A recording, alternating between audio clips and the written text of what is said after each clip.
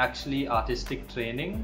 I don't really have any. I never went to any art school or anything like that. I use a graphic tablet and I use Photoshop. I first create like a grid so that I get the proportions and stuff right, and from there I lay on like a base layer of skin color and I just add more details to that, and I zoom in and work on the details of one bit and then shift around and work on another bit.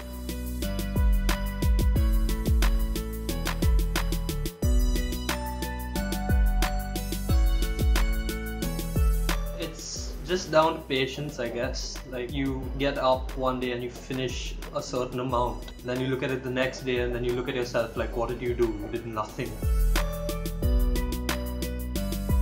I'm not a full-time artist. I'm an architect and I do all of my artwork in my free time after work.